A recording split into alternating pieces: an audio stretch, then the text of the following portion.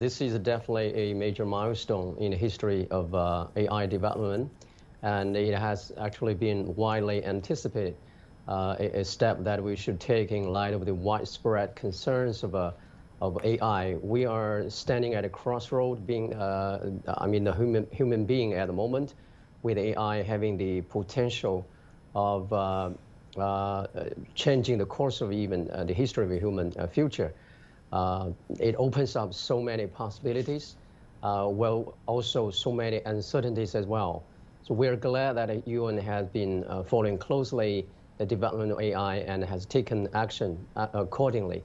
It marks a major piece of a resolution by UN regulating the industry, which brings about so much uncertainties like never before. But there's good reason that we should be concerned and even horrified to a certain extent by the prospect of unbridled progress of such technology, which might wreak, possibly havoc to the world if unregulated. Just like any technology per se is neutral, but it has the potential to be a good force and vice versa. It can be terrifying because AI technology can spread very rapidly and falling on the wrong hands and being put into use for illegal or evil purposes. The advocates have long called for a suite of actions of developed nations to making legislation as soon as possible to keep at bay the risks and the catastrophes that AI might lead us to. UN resolution is of paramount significance for addressing such concerns, and it will certainly prompt other countries across the globe to step on their efforts and legislation to better regulate the industry, which has become virtually an emergency.